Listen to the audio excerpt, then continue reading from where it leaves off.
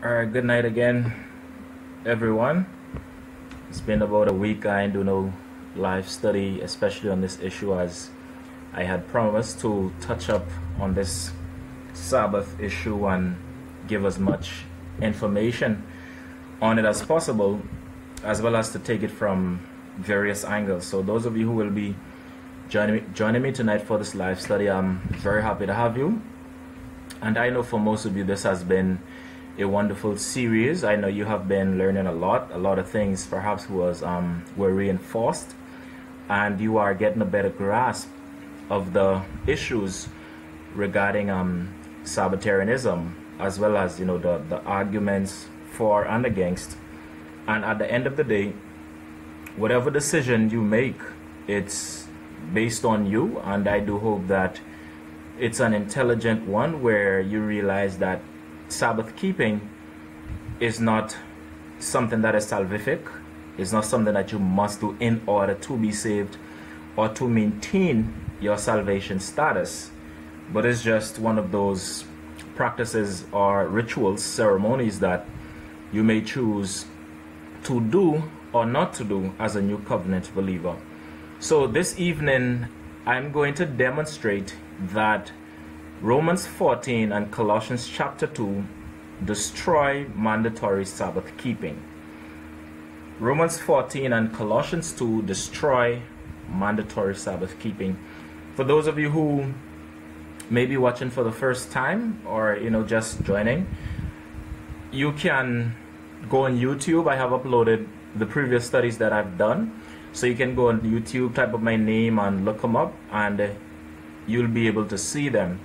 Now, also, those of you who don't know about my book, All Foods Are Clean and Every Day is the Sabbath, you can get it on ratslav.com. The links are on my page, and a few other sites. You can even, when you check a few YouTube videos, so you should be able to see the link there. So make good use of it. This here extensively deals with Romans 14, because the whole book really focuses on it's a response to Dr. Samuel Bakioki and the Seventh-day Adventist Church on the foods issue and Sabbath keeping from Romans chapter 14. So I've dealt extensively with Romans 14 in the book, as well as Colossians chapter 2 too. But I'm just going to give you some of the arguments in a nutshell to show you how they completely destroy it. But if you want the extensive view of it, you could just get my book, read it, hit me up. I'll be happy to connect you with it. Now, and when I was writing this, because as a protocol of polemics is that your opponents and those who are of a different view must see what you're doing and to see if your arguments are in line with exegesis, and as well as if you're properly representing their arguments. So for example, in my book I'm arguing against Adventism on these issues. I followed the protocol and I sent the rough draft to the Adventist seminaries in the United States, as well as NCU here, Northern Caribbean University, and the relevant parties involved. Now, none have responded except for one Adventist professor. So the Adventist theologians of Northern Caribbean University here in Jamaica are Dr. Denton Rohn, who's the acting dean, Dr. Newton Cleghorn, Dr. Henry, Dr. Emmanuel Paul, Dr. Vassal Kerr, and several of those who are currently there now. I did follow the protocols and sent them the manuscript to review to see if I have correctly represented the Adventist position, as well as if my exegesis is sound, etc.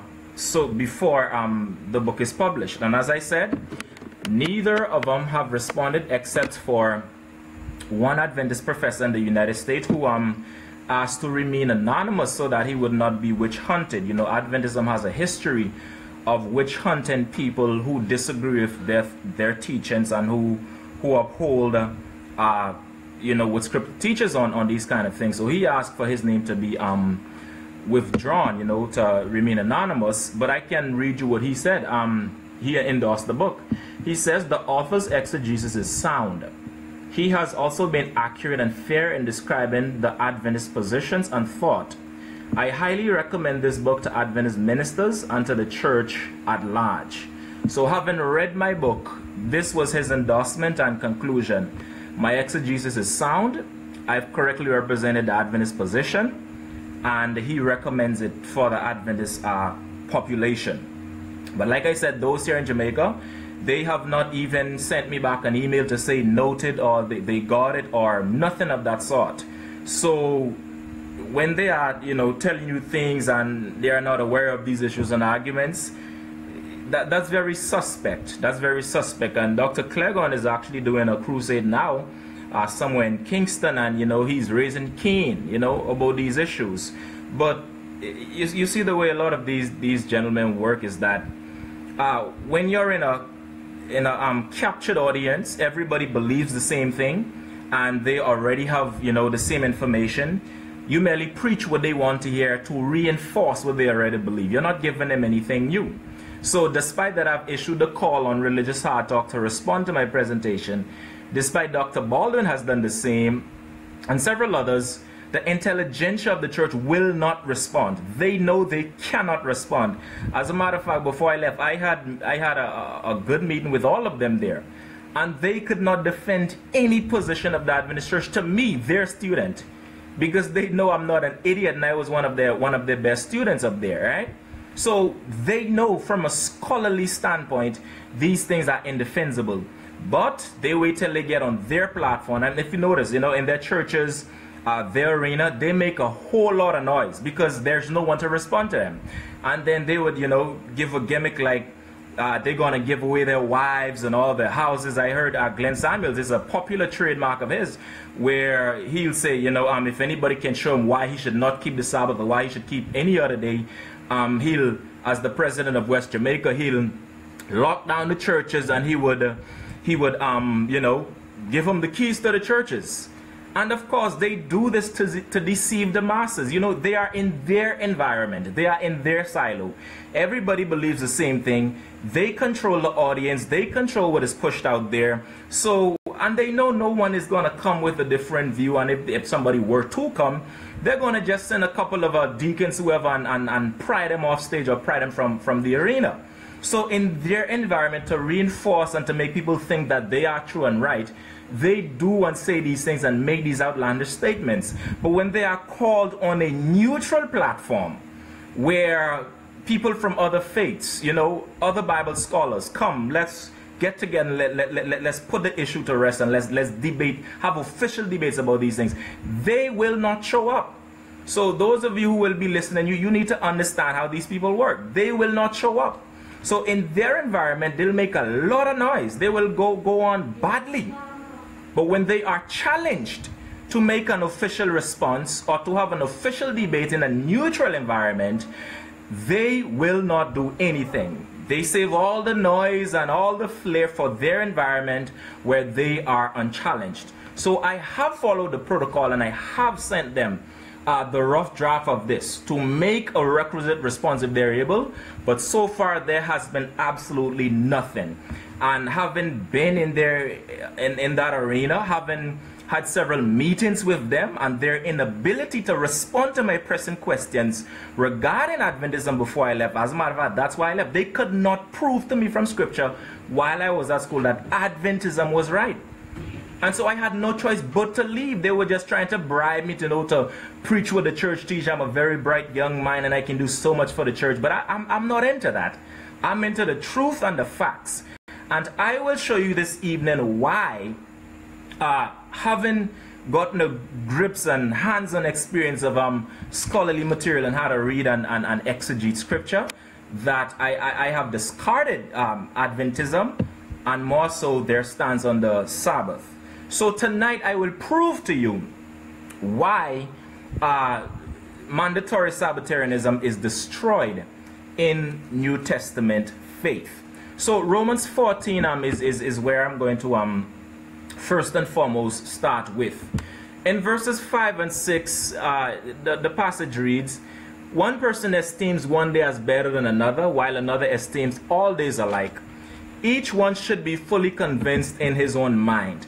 The one who observes the day observes it in honor of the Lord.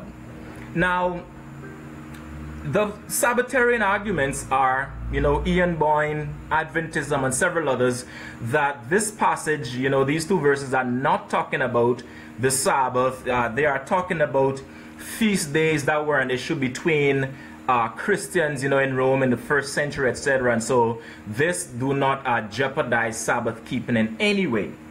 But when you analyze this within context, beloved, that is far from the reality. This passage here, these two verses are talking about the festivals of Israel and the Sabbath. Let me prove it contextually. The context of this pericope, and a pericope is a section of text that forms a coherent context. So the context of this pericope is actually Romans chapter 13 verse 8 to chapter 15 verse 13. So the entire context we're looking at here is from chapter 13 verse 8 straight into chapter 15 verse 13. And this pericope now is a discussion about the Jewish law and how Jews and Gentile Christians should coexist and relate to each other regarding their differences with regards to the Jewish dietary laws and the festivals of Israel. That's basically an overview of what this pericope is, from chapter 13 verse 8 to chapter 15 verse 13.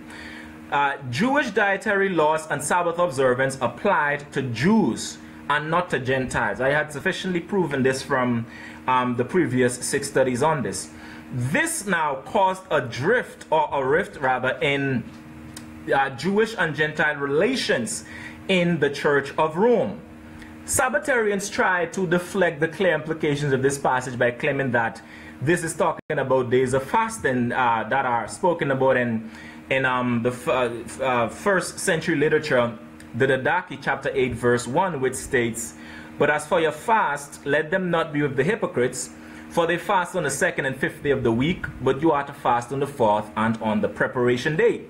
So they use this now as proof that Romans 14 is talking about fast days, and that is not talking about the Sabbath day and the festivals of Israel. But again, as I just said, this here is not talking about the Didache, and you'll see. And that is because the book of Romans predates the Didache by more than 3 decades.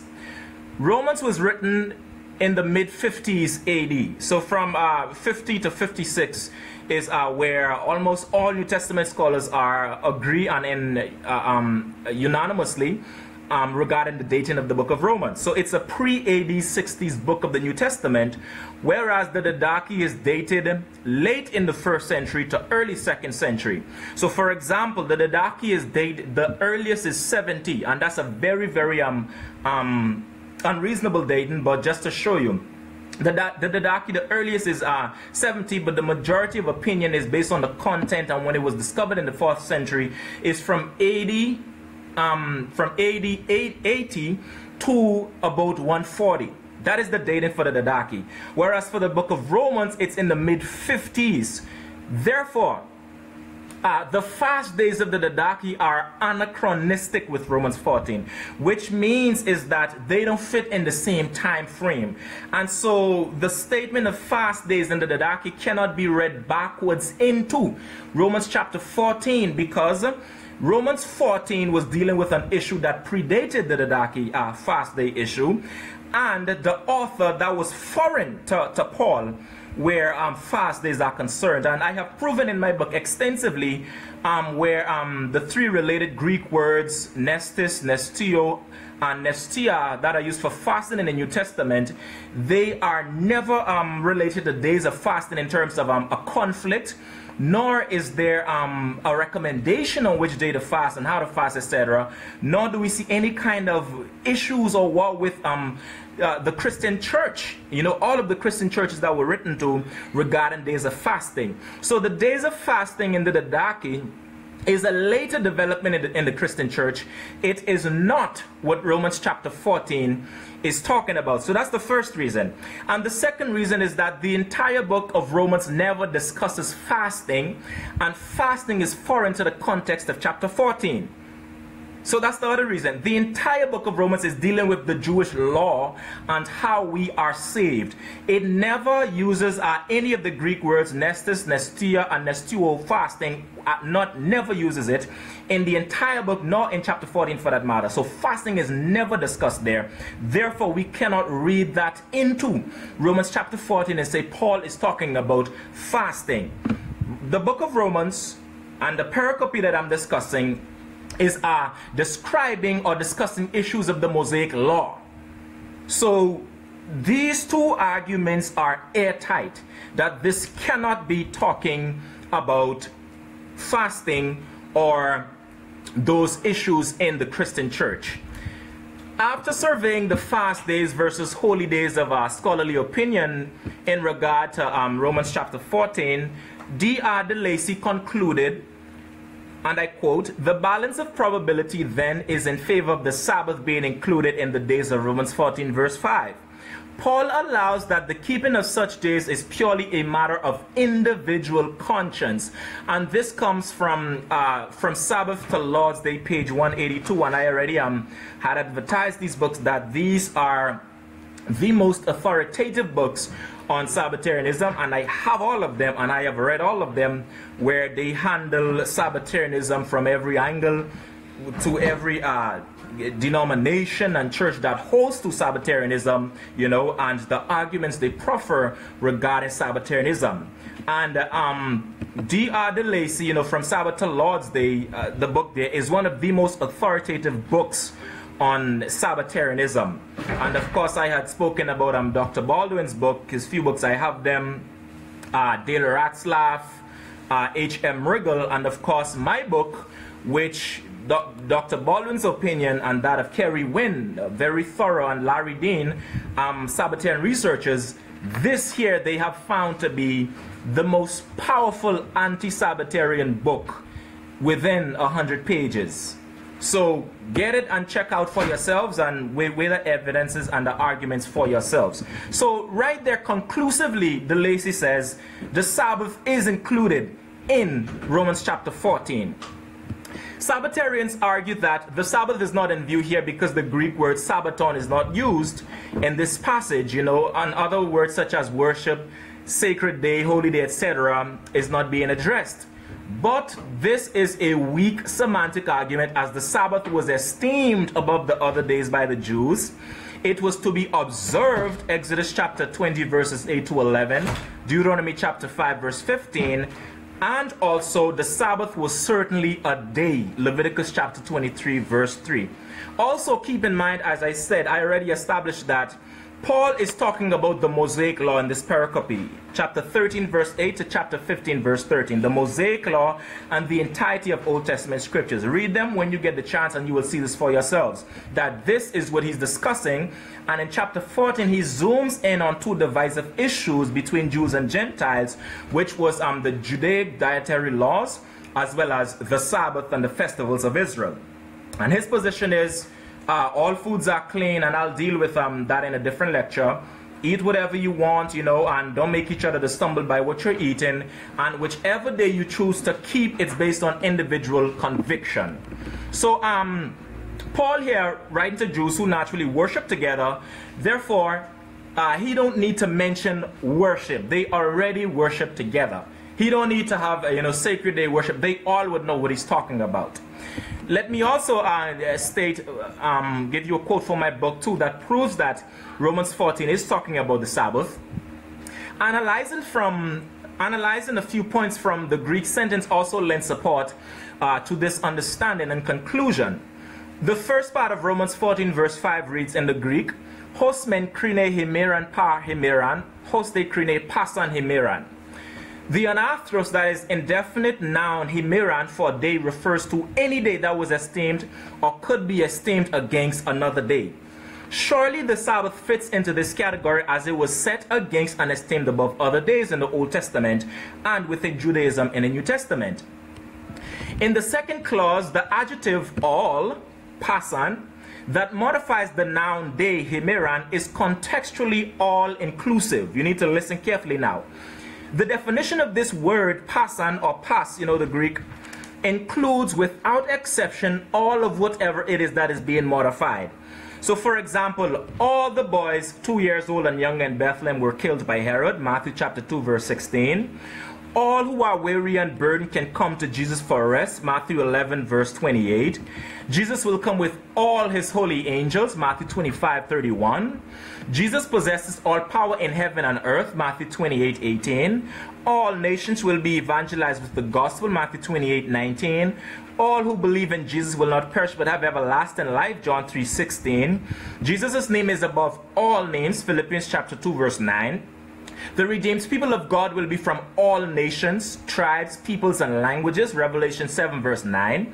God will make all things new at the end of time, Revelation 21 verse 5, etc. So the all days here of Romans chapter 14 verse 5 that are to be esteemed alike include feast days, fast days, the Sabbath day, birthdays, national holidays, quote-unquote pagan days, anniversary days, special days, whatever kind of days it is. As long as it is a day, it is included in the category of all days. So the Sabbath fits into both categories, whether to be regarded as better than other days or whether to be regarded as all days. And the powerful and unequivocal injunction that Paul gives to either party that holds either conviction is this: each one should be fully convinced in his own mind. Paul was a scholar par excellence. Galatians chapter 1:14 tells us that he advanced in his religion above all his contemporaries. 2 Peter chapter 3 verses 15 and 16 tells us that Paul, he was given a lot of wisdom by God, to the point that when he wrote to the church about the second coming of Christ and those events, many who are unstable and unrest in the scriptures twist his things to their own destruction. So he was a scholar par excellence. He knew the thirst and nuances of the Greek language, and he most certainly knew that how this statement would have been understood by his learned audience. But yet he was forthright in his exhortation and conclusion. It's profound to note too that Paul does not condemn the one who regards all days alike, knowing that the Sabbath would be included and regarded within those days. What does Paul says? Paul says he does not condemn the one who regards one day above another. He does not tell the one who regards all days alike to straighten up and to regard the Sabbath as above others. Instead, he maintains that the observance of days is a personal matter that is done in honor of the Lord. Romans 14 verse 6. Therefore, the one who observes the Sabbath or any particular day does so in honor of the Lord. And the one who observes all days alike, that is, he or she has no conviction to keep the Sabbath or any other day, as they are regarded with the same degree in his mind, whether they are seen as secular and non-binding, or all of them are seen as holy because he is holy to God and they are fulfilled in Christ. Paul says, whichever position you hold regarding days, it's a matter of personal conviction that one does so in honor of the Lord. You can see pages 69 and 70 of my book where you will find that statement and thorough analysis. So that settles it for Romans chapter 14. So clearly the Sabbath here is presented as a matter of personal individual conviction. New covenant believers are not bound to specific holy days. Days are inconsequential to our salvation and new covenant faith in the Lord Jesus Christ. That is the position of Romans chapter 14.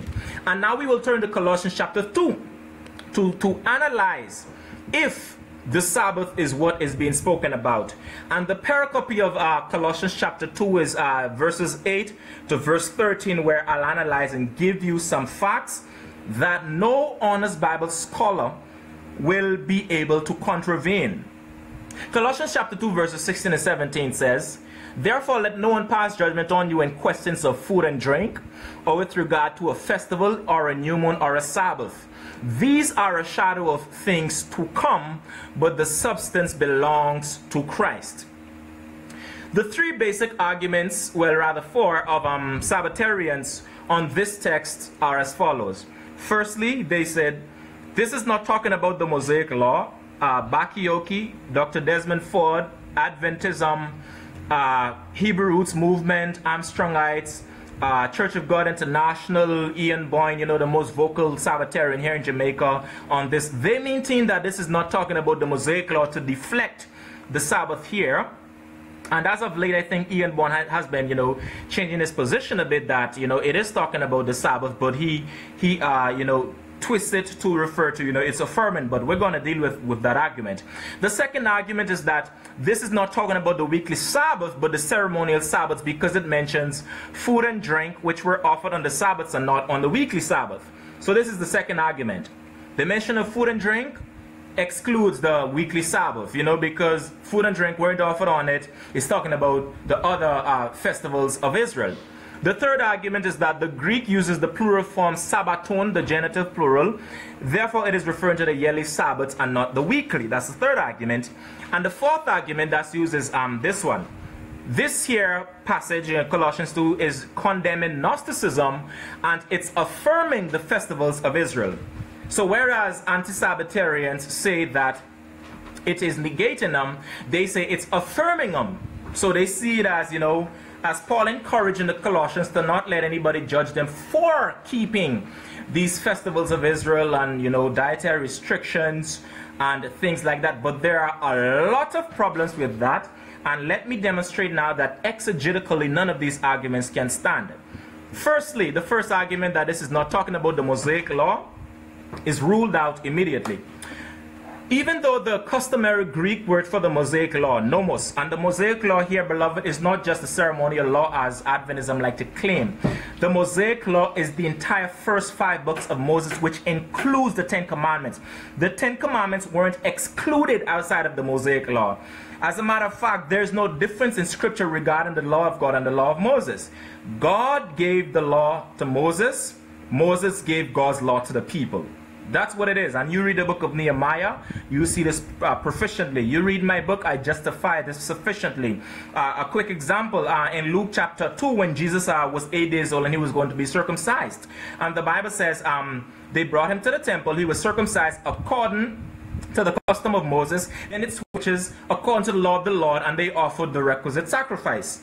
If you read Mark chapter 7 verses 9 and 10, where Jesus rebukes the Pharisees and says, you make void the commandment of God by your tradition, and then Jesus quotes a commandment. For Moses says, honor your father and your mother.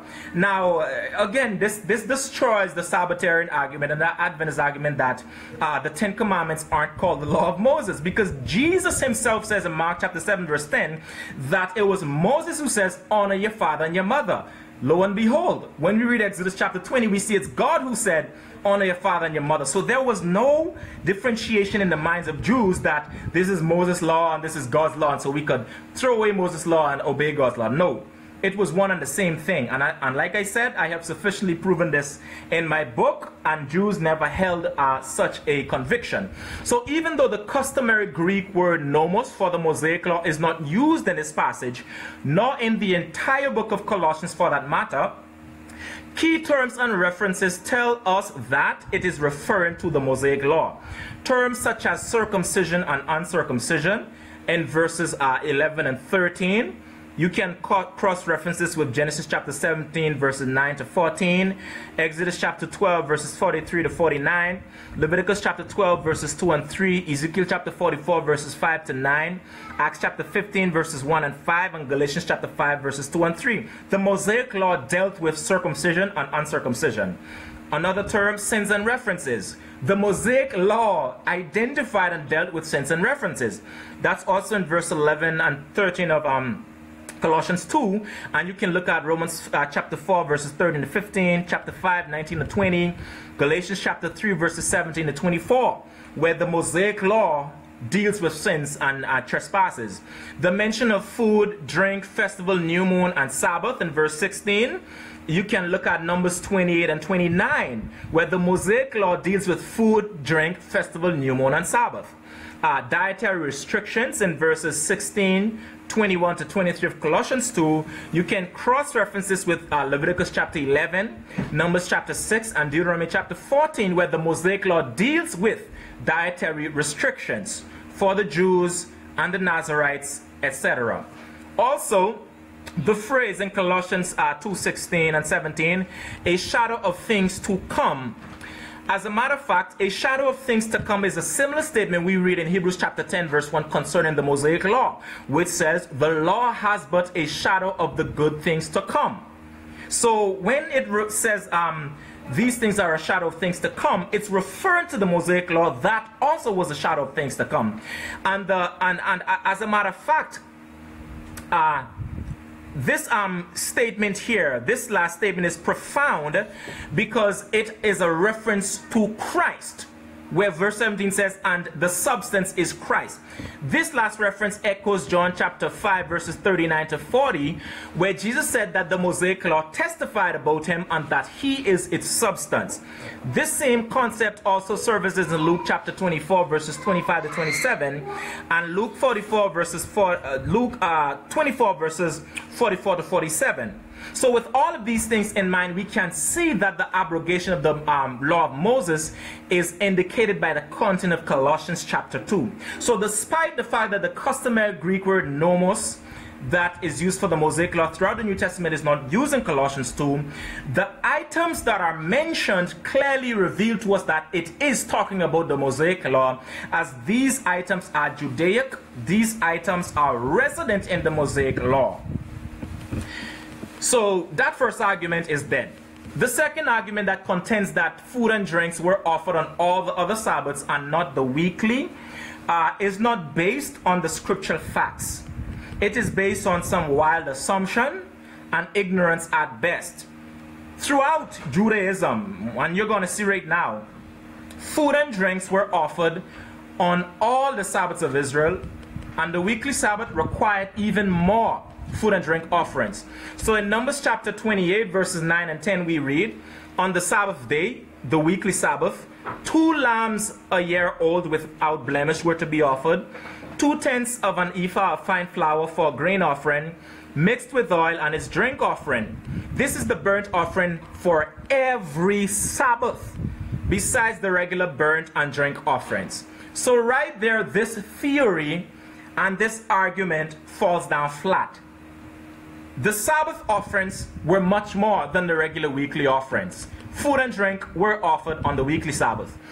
We also read in 1 Chronicles chapter 23 verse 29, it says, speaking of the priests and the Levites, their duty was also to assist with the shewbread, the flour for grain offering, the wafers of unleavened bread, the bake offering, the offering mixed with oil, and all the measures of quantity or size. And they were to stand every morning thanking and praising the Lord, and likewise at evening, and whenever burnt offerings were offered to the Lord on the Sabbaths, the weekly, new moons, monthly, and the feast of Israel yearly, according to the number required of them regularly before the Lord.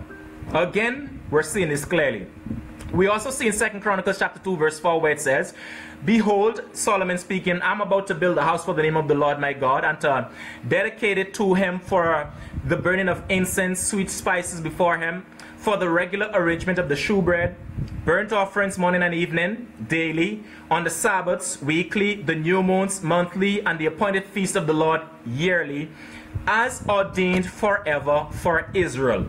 We also read in 2 Chronicles chapter 31 verses 2 to 3, where the Bible says, and Hezekiah appointed the divisions of the priests and the Levites, division by division, each according to their service, the priests, the Levites for burnt offerings, peace offerings, to minister in the gates of the camp of the Lord, and to give thanks and praise him. The contribution of the kings for his own possessions was for the burnt offerings of the morning and evening, daily, the burnt offerings for the Sabbaths, weekly, the new moons, monthly, and the appointed feast, yearly, as it is written in the law of the Lord. Notice these Mosaic matters, it said it is to be in the law of the Lord, showing you again there's no difference between God's law and Moses' law. It's one and the same law that has different names.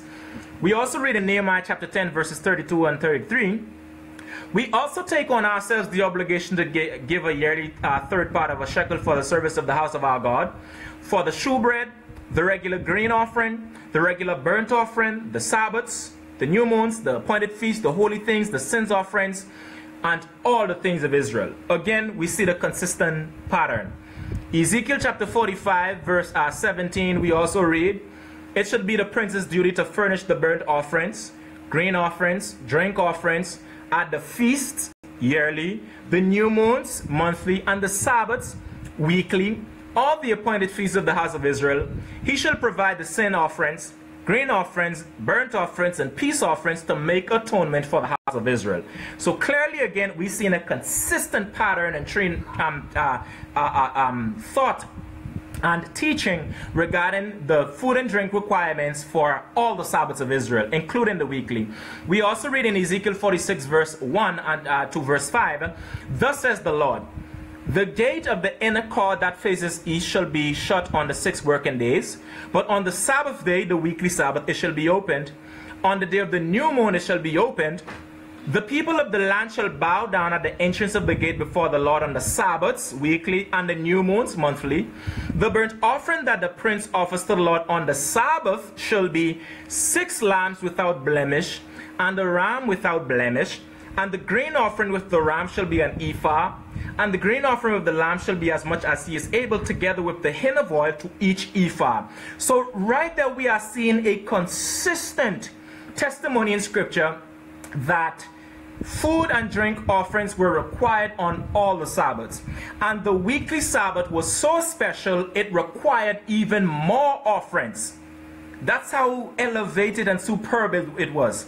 It required much more offerings than on all the other Sabbaths. So we see clearly, beloved, that the second argument that contends that this is talking exclusively about the yearly Sabbaths and not the weekly Sabbath, because of the food and drink statement in Colossians 2, falls down flat. It's ignorance at best. Throughout the Old Testament, throughout Judaism, the weekly Sabbath was no different from the yearly Sabbaths in the burnt offerings, drink offerings, food offerings, etc. The third argument that contends that Sabbaton there is referring to the yearly Sabbaths, again, linguistically falls down flat. Now, for those of you who would have interacted with me and those of you who I went to school with, you would know when it comes to the Greek, I take that serious. You know, it's very easy for me and I love the Greek. Now, I will prove, beloved friends, that Sabbaton in both Old Testament and New Testament always refer to the weekly Sabbath. Follow me now. Follow me closely. These are exegetical and linguistical facts that no honest Bible scholar cannot, by any stretch of the imagination, circumvent or seek to reinterpret. And like I said to you, this is why Adventist scholars and professors who, like myself, are educated in the Greek language, biblical hermeneutics, and Hebrew studies and Israelite studies will not face anyone on a neutral public platform or debate. They are not idiots. They don't want to be look like idiots. So they keep their teaching for their own captured audience, people who already believe the same things. So the scholars don't make no attempt to defend Adventism properly with other scholars and people like me who challenges it. They leave it to the ignorant but arrogant laymen like Derek Gillespie, Winston Gillen, Alexander Lecky, and those others who are headstrong in their thing, and they have no clue of New Testament Greek. They can't even tell you the first from the last letter of the Greek alphabet, perhaps. They know nothing of hermeneutics. The only thing they have is just their wild proof text then, which is an outdated and erroneous method of scriptural interpretation, and they're on people's back like white on rice, and they are headstrong in their thing. But the educated pastors and scholars like myself, they would never, and I repeat, never take up any challenge to debate anyone like myself or anti-Sabbatarian who disagrees with their thing, nor would they come and publicly defend Adventism hermeneutically, lexically, theologically, exegetically to a neutral platform. They won't. Like I said, when they're in their 10 crusades, in their churches, in their TV networks, on their own platform, where they control the debate, the argument, they control, you know, and filter the information, etc., they make a lot of noise. But when they are challenged to face a neutral platform in a proper study and debate on the matter, they won't. And that is why, despite that, I disagree with Ian Boyne's position, I have to respect him. Because he is vocal about his disagreement and his position on Sabbatarianism, and he's willing to defend it with those who disagree. Whereas Adventists, they make a bag of noise, as we say here in Jamaica, but the leaders will not, come out in an official debate on a neutral platform to say, well, here's our exegetical response to these things. And like I said, my book is a thorough refutation of Adventism on the diet issue as well as mandatory Sabbatarianism. They are dead regarding this, and I assume many of them will deliberately stay away from reading this book because they will be challenged to change their positions if they read this book. But for you who want to know the truths and the facts, get my book, All Foods Are Clean and Every Day is the Sabbath, and it's a direct response to Dr. Bakioki, the prominent Adventist professor who's now dead, and the entire Seventh-day Adventist Church. So get it to them and challenge them to offer a thorough refutation of my book. And it's just 105 pages. That is nothing to read. I can read this in less than an hour. I sit down and read this in one sitting. So it ain't nothing at all. Go through it and look at the arguments for yourselves and see why their position can't stand, and they know it. So here's the thing now regarding Sabbaton. The Greek word Sabbaton, which means the Sabbath, never refers to the other Sabbaths in the New Testament. The other Sabbaths of Israel are always called by their name, or they're alluded to by their name, by how they are reinterpreted in Christ, or by how they are fulfilled in the New Testament. So for example, the new moon is called by its name, Colossians 2:16, the new moon. Passover is called by its name, Matthew 26 verse 2 and verse 17, Acts chapter 12 verse 4, John 18:18, 1 Corinthians 5:7, Hebrews 11:28, etc. They are always called by their name. They are never called Sabbaton in the New Testament. The Feast of Weeks or Pentecost, Acts chapter 2 verse 1, Acts chapter 20 verse 16, 1 Corinthians 16 verse 8. All is called by name. The Feast of Trumpets, Matthew 24 verse 31, 1 Thessalonians 4:16, Revelation chapter 8 and 9. Unleavened bread, Matthew 16 verses 6 to 12, also Matthew 26 verse 17, Mark chapter 14 verse 1 and 12, Acts chapter 12 verse 13, Acts chapter 12 verse 3 rather, and chapter 20 verse 6, 1 Corinthians chapter 5 verses 6 to 8, and Galatians chapter 5 verse 9. The Day of Atonement, another feast of Israel, all is called by name. Matthew 27 verse 51, Mark chapter 15:38, Luke 23:45, Romans chapter 3 verses 25 and 26, Hebrews chapter 9 verses 7 to 10. The Feast of Tabernacles, or the Feast of Booths or Ingathering, John chapter 7 verses 2 to 10, John chapter 7 verses 37 to 39, 2 Corinthians chapter 5 verses 1 to 4, 2 Peter chapter 1 verses 13 and 14, John chapter 1 verse 14, Revelation 21 verses 3 to 5.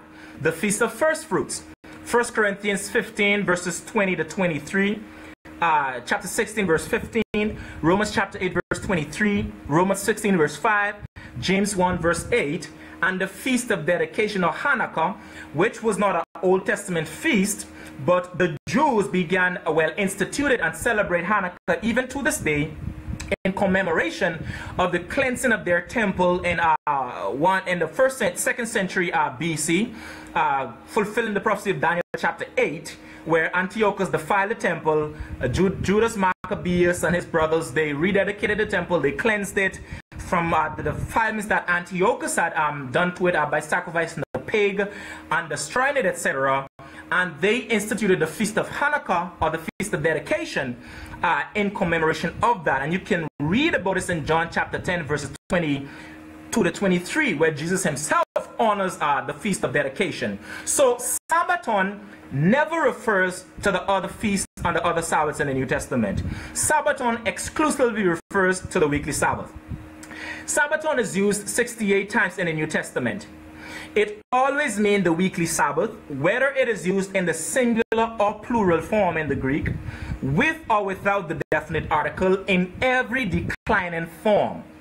So in the Greek, you know, the Greek has declensions. There's first declension, which is the feminine declension. There's the second declension, which is the masculine declension, and there's the third declension, which is can either be feminine or masculine, as well as neuter.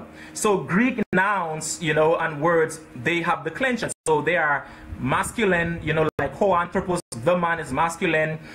You are hey adelphi would be the sister is a feminine declension, and to Sabbaton, which would be neuter, and it's the Sabbath.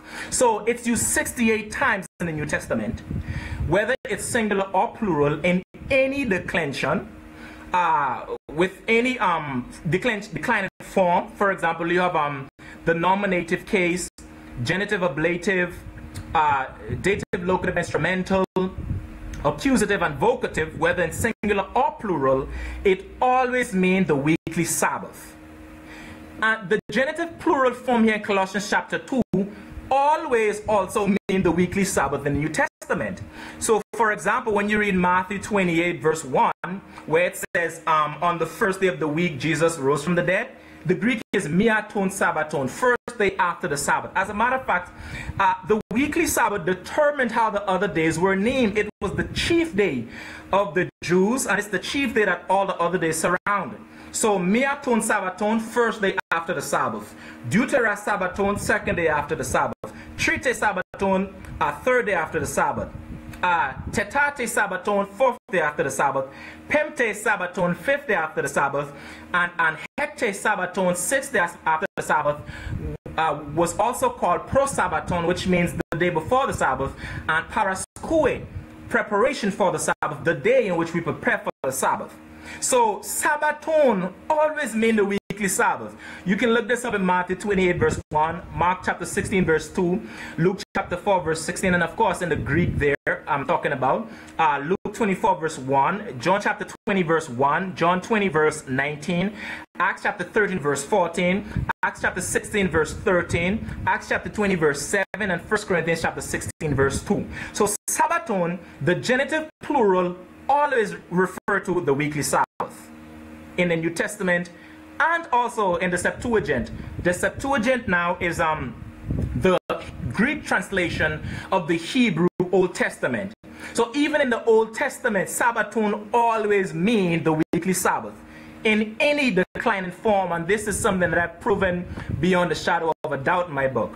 Let me read you a few scriptural passages in the Old Testament where Sabbaton, the genitive plural, is used just as how it's used in Colossians chapter 2 verse 16.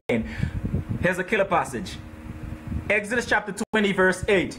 Remember the Sabbath day to keep it holy.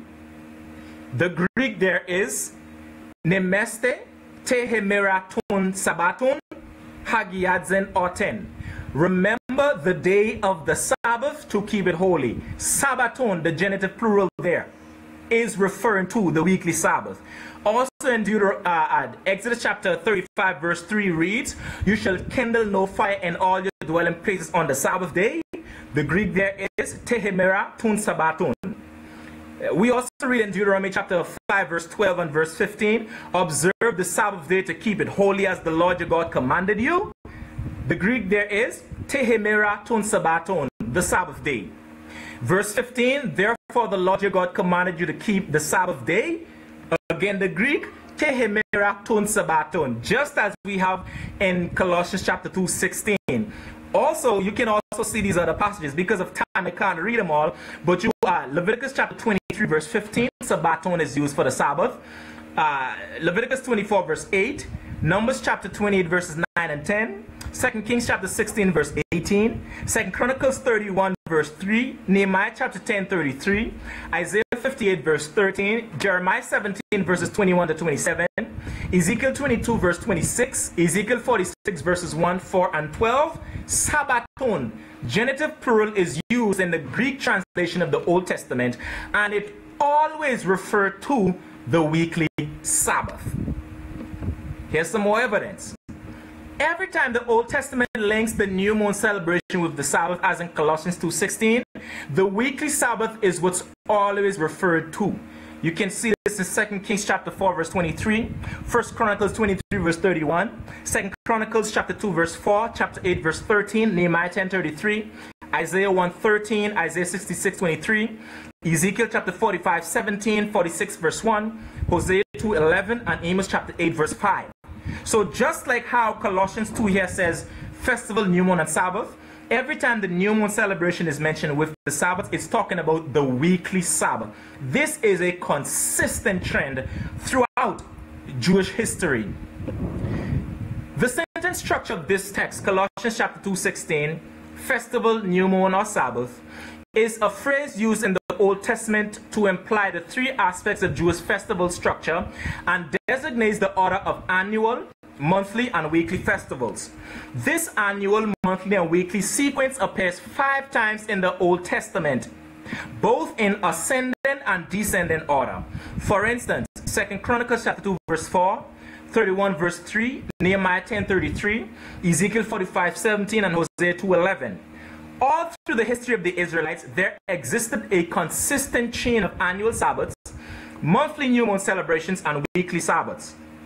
If the word Sabbath as used here in Colossians 2:16 means yearly Sabbaths, the sentence would have read annual Sabbaths, monthly Sabbaths, and annual Sabbaths. This clearly would not make any sense because festival already encapsulates all the annual Sabbaths and also the three-part Hebrew convention of referring to the appointed festivals as a three-part set, listing them according to how they appear on their schedule as once a year, once a month, and every week would be structurally and conventionally violated.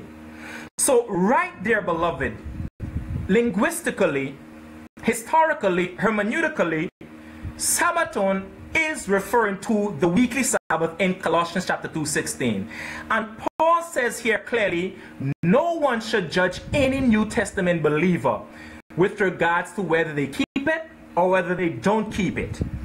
So that argument that Sabbaton, the genitive plural, refers to the yearly Sabbaths, it bears no kind of linguistic and hermeneutical facts or foundation whatsoever.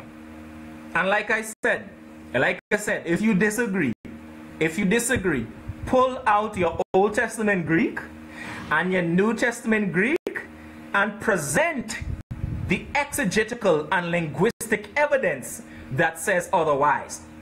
So the argument that is not talking about the weekly Sabbath, it's absurdity, it falls down flat, it can't stand on 4 legs, much less on 2 legs, and it can't hold 1 ounce of water. The linguistic and hermeneutical evidence stands airtight. The weekly Sabbath is what Colossians chapter 2 is talking about when it says Sabbaton.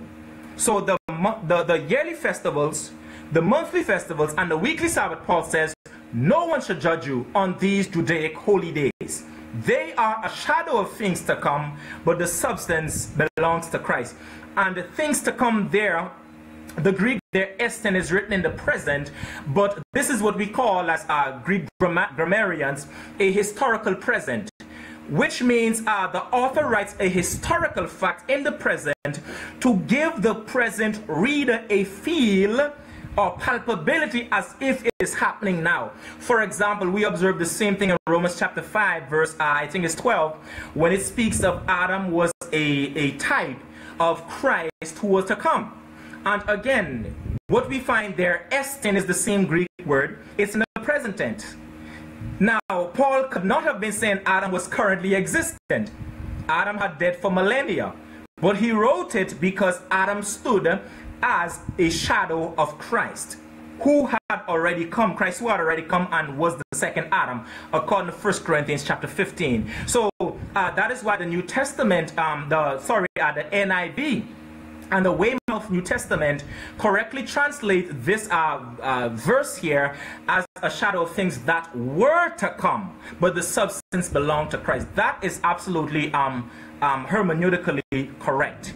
So that argument is dead. Sabbaton refers to the weekly Sabbath. And the last argument, as I draw to a close, that says this passage is condemning Gnosticism and affirming the festivals of Israel, it does not hold water. It does not bear under proper scrutiny. Here's why. Indeed, this passage is condemning Gnosticism. This is, you see, Gnosticism is a very wide study on various groups and practices in the first to about the 4th century of the Christian church. There are various branches of Gnosticism. You know, you have the Greek, the Stoics, and various other Gnostic groups that arose in the Christian church. Colossians 2 here focuses on the Judaic form of Gnosticism. How do we know? Because of the Judaic elements that are mentioned and that are negated in the passage. So this passage here, Colossians 2 verses 8 to 23, is condemning the Judaic form of Gnosticism, as well as it is negating, not affirming, it's negating the dietary laws and the festivals of Israel. For example, physical circumcision is negated because believers now have a spiritual circumcision and baptism in Christ. You see this in verses 11 and 12.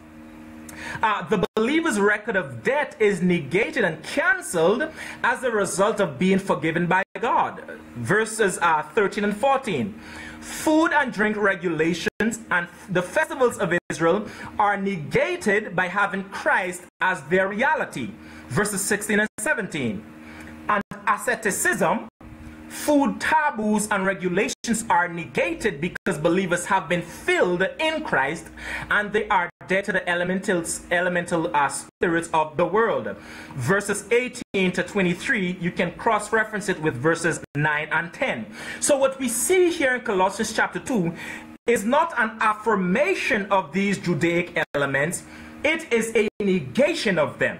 So Paul says, because believers have died with Christ, they have been raised with Christ, and they now stand filled and complete in him.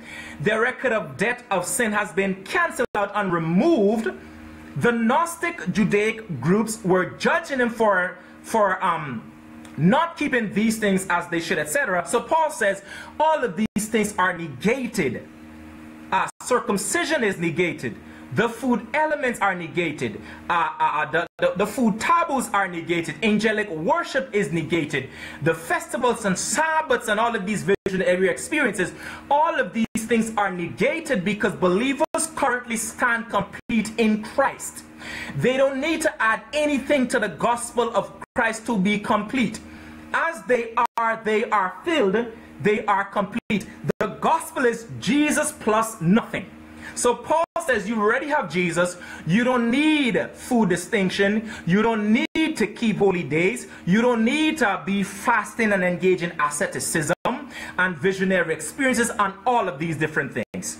So far from affirming these dietary practices, the Sabbaths and angelic worship and visionary experiences, the context of the passage serves to negate these Judaic practices.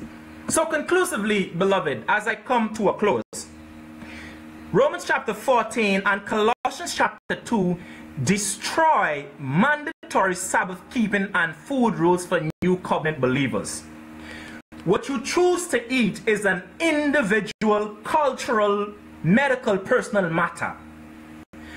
The days you choose to worship and keep is an individual, a church and collective matter. Those issues are abolished for new covenant believers.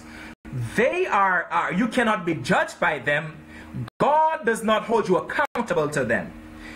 And these churches and groups and sects and cults that continue to promote these things as part and parcel with new covenant faith in Christ and the gospel are rehashing the same Judaizing heresy that Paul fought furiously in the first century. That's exactly what they're doing. When they're demanding that you abstain from certain foods and you keep certain festivals and the Sabbath as part and parcel of salvation in Christ and new covenant faith, they are rehashing the same Judaizing heresy that Paul and the early church stamped once and for all in Acts chapter 15, in the book of Romans, and in the book of Galatians, and throughout church history. So we're seeing here, beloved, clearly that their position is wrong. Their position in mandatory Sabbath keeping is wrong, and these two passages, as I exegetically and hermeneutically dealt with them, remove these things for New Covenant believers. And let me lastly give you two.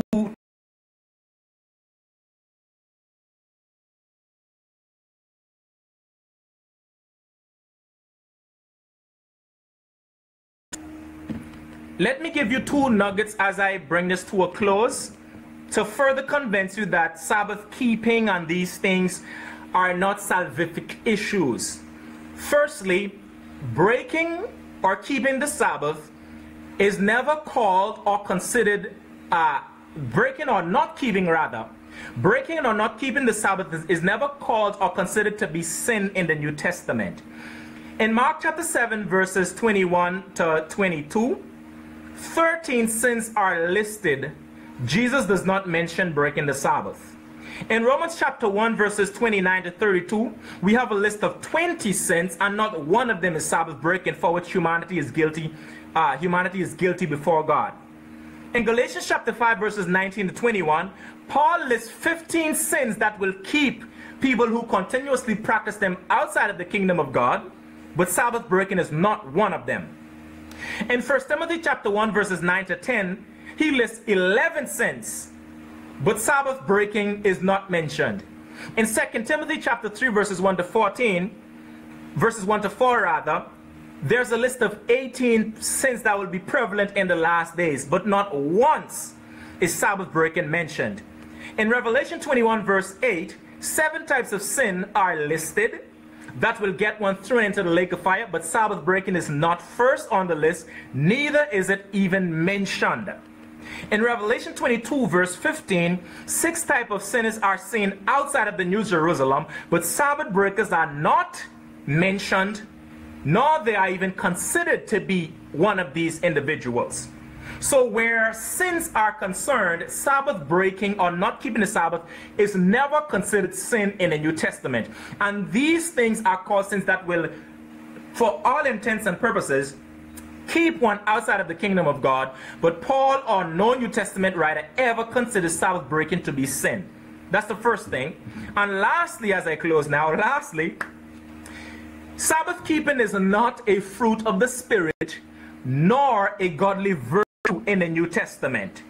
In Galatians chapter 5 verses 22 to 23, we have 9 fruit of the Spirit mentioned: love, joy, peace, long suffering, etc. But Sabbath keeping is not one of them. In 1 Corinthians chapter 13, we see where Paul expounds on the virtues of love, but Sabbath keeping is not among them. In 2 Peter chapter 1 verses 5 to 10, we see where he describes 7 virtues of the Christian faith, and Sabbath keeping is not among them. So Sabbath breaking is never called a sin in the New Testament that's going to keep you outside of God's kingdom. Neither is it considered a virtue or a fruit of the Spirit, whereby that shows Christian maturity. And I leave you with this quote from Michael Morrison in his book, Circumcision, Tithing, and the Sabbath, which Old Testament laws apply to Christians.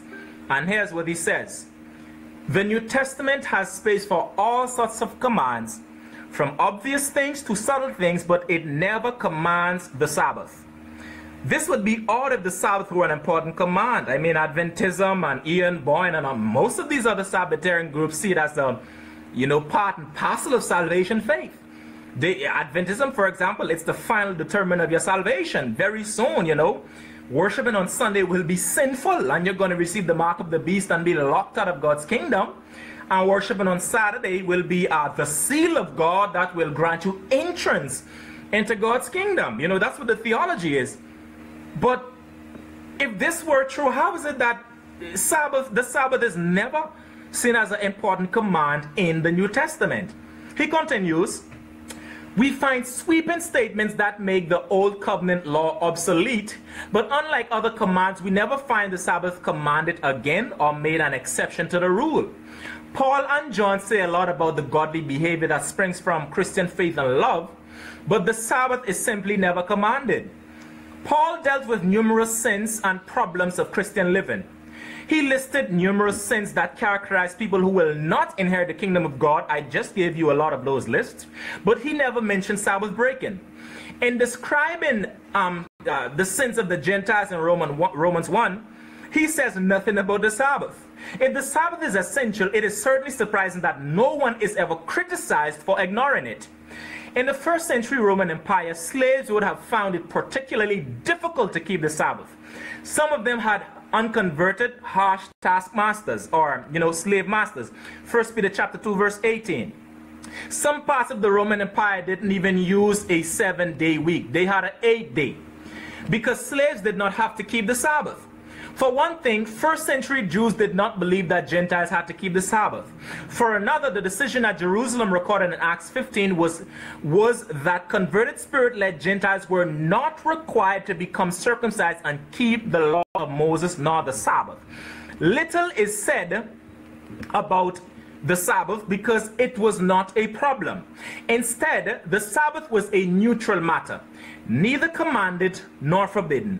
People were free to rest on that day they choose, or to use the day in other ways, as long as they did what they did to the Lord, or to honor the Lord. Romans chapter 14, verses 5 and 6. Likewise, the New Testament does not say that any other day ought to be a day of rest. Sunday is not the Sabbath or a day of rest either. You keep any one that you choose. None is mandated. There's no command to keep the first day either as a day of meeting or a day of rest. It is neither commanded nor forbidden.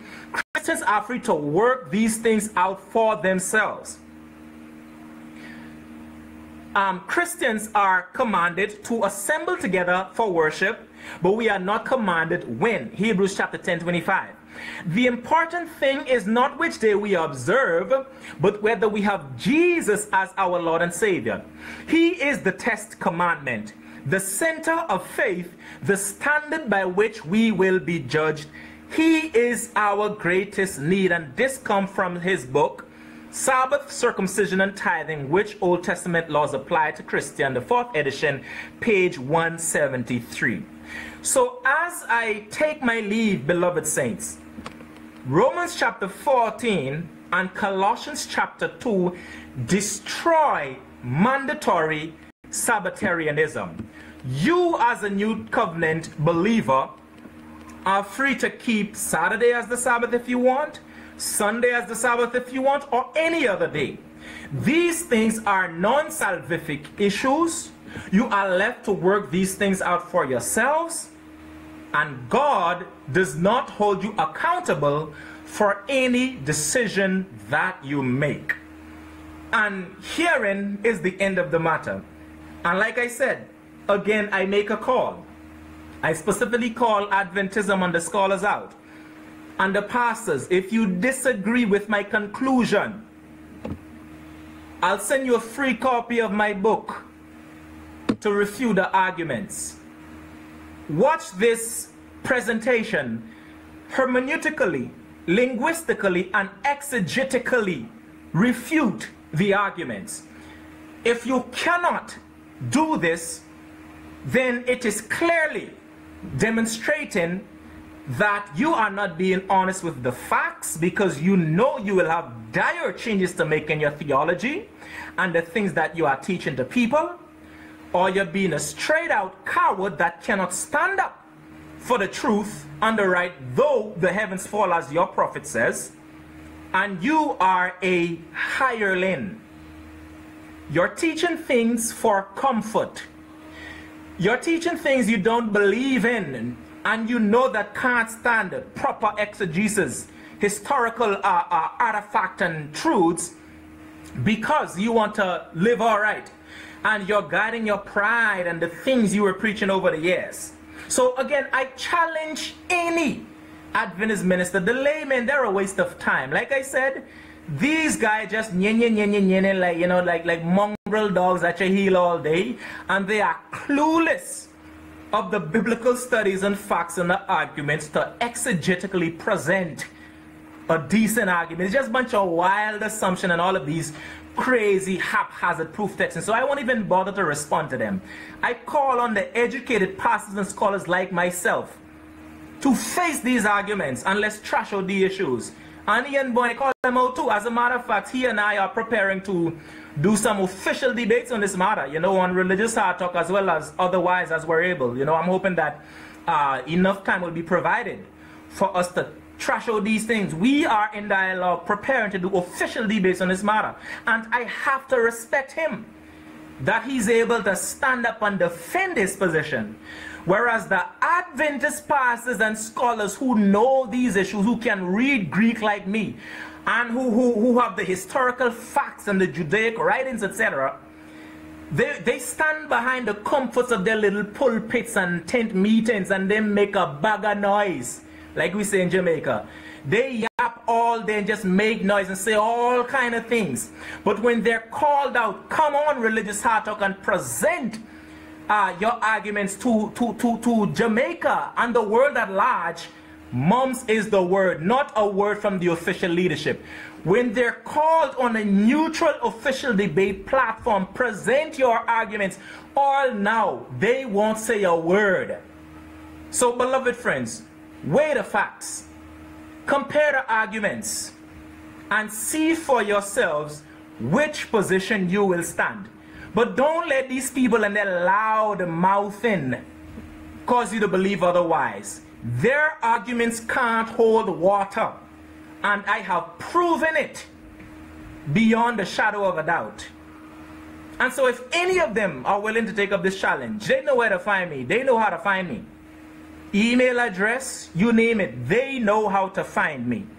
And for those of you who joined me tonight, I thank you for your patience and for your understanding of these matters and allow me to flesh them out and to share this with you. And I hope that you were tremendously blessed.